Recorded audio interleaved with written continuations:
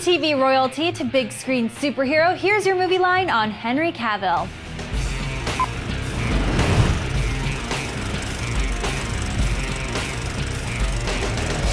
Hi everyone, I'm Tatiana Carrier. Henry Cavill truly got the attention of Hollywood when he starred in Showtime's hit series The Tudors.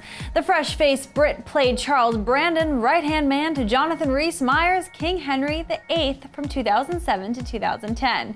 He credited the series for propelling his career, telling one interviewer, "Now that there's an audience somewhere in America that's aware of who I am, I have more sellability."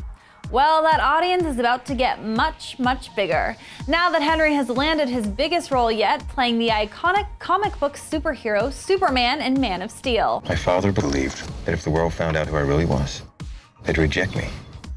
He was convinced that the world wasn't ready. In the upcoming Zack Snyder-directed flick, Henry will don the signature red and blue suit as he tries to take down members of his secret extraterrestrial heritage that have invaded Earth. Surrender within 24 hours, or watch this world suffer the consequences. The flick also stars Amy Adams as his Lois Lane, and Russell Crowe as the father who's let him go so that he can live a new life on Earth. He'll be an outcast. They'll kill him. How? He'll be a god to them.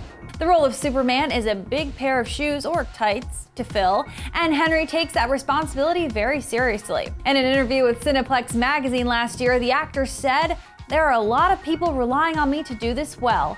I gladly accept that responsibility, and it's a great one to have because it's a wonderful opportunity." Following what's sure to be a whirlwind promo tour for the film, Cavill will start on another fantasy flick titled The Great Wall. Oscar-winning producer Edward Zwick will oversee the film, which will document the construction of the famous wall in 15th century China. Cavill is expected to put his Superman muscles to good use as one of the British warriors who, according to Deadline, discovers something inhuman and dangerous behind the creation of the wall.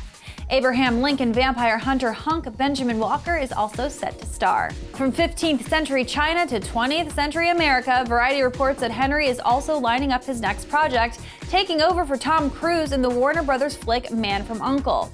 The film is an adaptation of the 60s TV series, which centers on two agents who fight members of the evil organization Thrush. Cruise dropped out of the film to focus on Mission Impossible 5, and the studio which produced Man of Steel is hoping Cavill will fly in and save the day as their leading man alongside the Lone Ranger's Armie Hammer. Production on this flick is set to start this fall with Guy Ritchie in the director's chair.